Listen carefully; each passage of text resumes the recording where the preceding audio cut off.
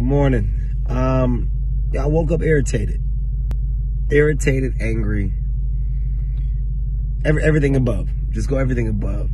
Yesterday on my radio show, Straight from the Heart, we covered the passing of George Floyd, and just discussed where we are as a world, man. And the term white privilege, it's real.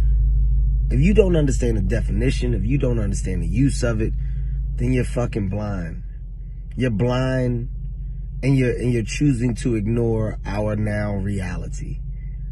I'm just gonna back up. I'm gonna back up to the white woman that was in Central Park that had the dog, called the cops on the black man, and her threat was, I'm going to tell them that there's a angry African-American man threatening me.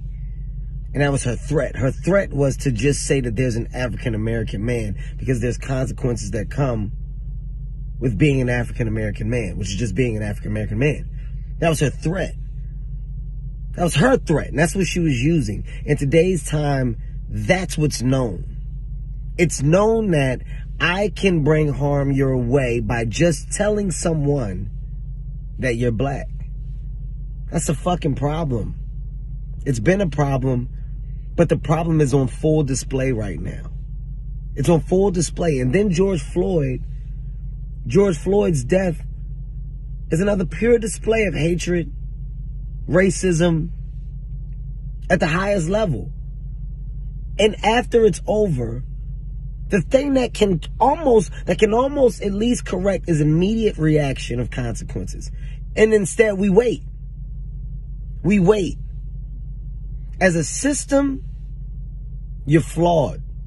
You're not only flawed, you're wrong on every level. And the only way to make anything better is to fucking fix a broken system.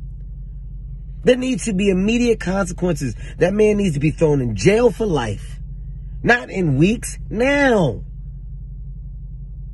If it was a black man, we know he would be in jail now.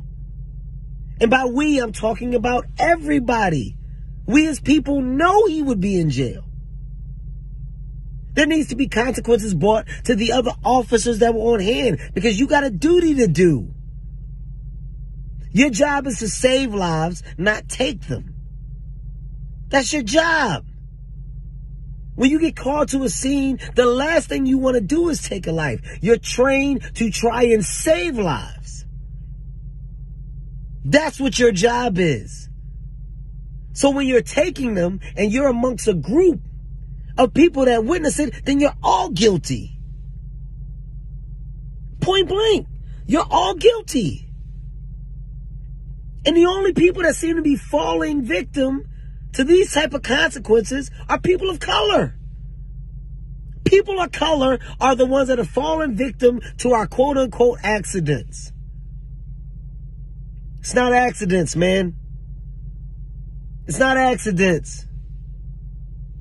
It's fucking senseless. Fix the system as a fucking city, state. Fix your flawed fucking systems. Cops need to be held accountable. Jail, life. You take a life, give your life. Life. If you were on hand and you didn't stop that senseless murder from happening, you get time too. That's what a law should say. So every cop now has a severe consequence to their actions. Hold people fucking accountable. Be accountable. As a city and state, you're accountable. He should be in fucking jail now. The fact that he's at his home, some home, whatever home, it's ridiculous. How?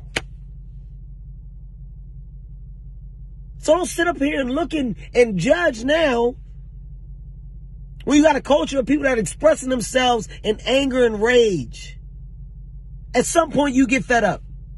At some point, enough is enough. Show that you give a shit and fucking take action.